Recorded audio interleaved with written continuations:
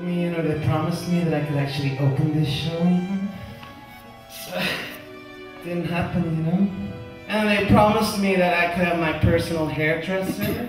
They promised me I could wear sunglasses. They promised me that, like, in the middle of the performance, I would have, like, this moment.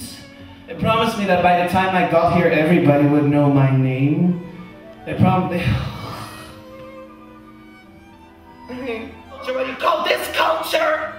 This show is so fucking 1992, it makes me want to puke. Something about lookalikes or wannabes, or, you know, they promised me this would be more fun, okay? It would be so, and what's the fucking deal with these two directors anyway, you know? To me, it's just confusing. They're trying to squeeze a moral into these stupid little scenes, you know? Like this moral everybody can understand, you know? I mean, what is this, you know, just actors standing still or whatever, I mean, what the fuck is she doing, you know? But okay, you know, I mean, go home and practice!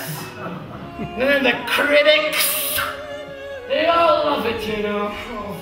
You know, but if you wanna know how I feel, I want money, okay? I want a job.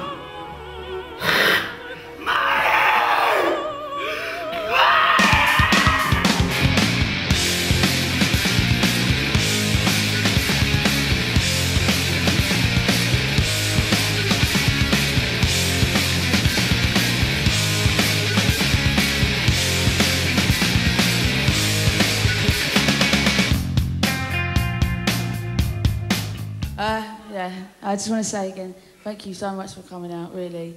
And